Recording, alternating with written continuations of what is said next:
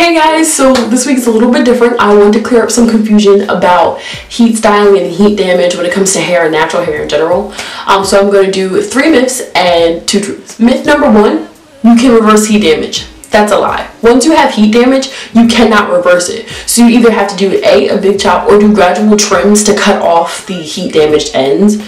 So what happens when you have heat damage is that your natural curl pattern, whether it's wavy, kinky, curly, or even straight, it'll feel brittle and fragile. And so when you comb it out, you'll notice that you'll have a bunch of strands on the comb or the brush or however you manage your hair.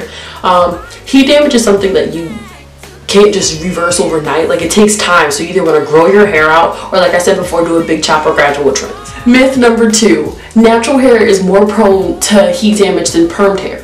That's also a lie. Permed hair has already been destroyed with all the chemicals in the perm compound. So basically, when you add heat damage with all the chemicals from the perm, your hair is destroyed completely. It's brittle, it's fragile, it's just gross. Myth number 3, use heat protectant.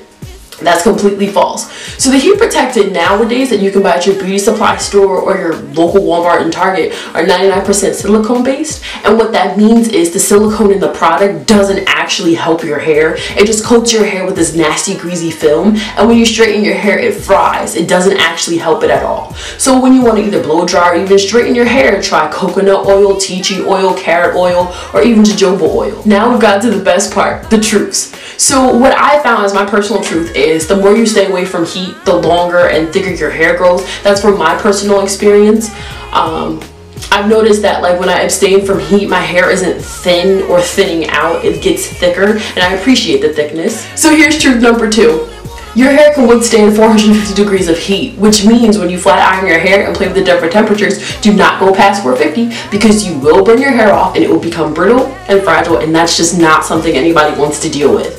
So remember, when you're taking care of your hair, reminder, get casual trims, utilize all your oils, and be careful with heat. I'll see you next week. He only want me when I'm not there. He better call Becky with the good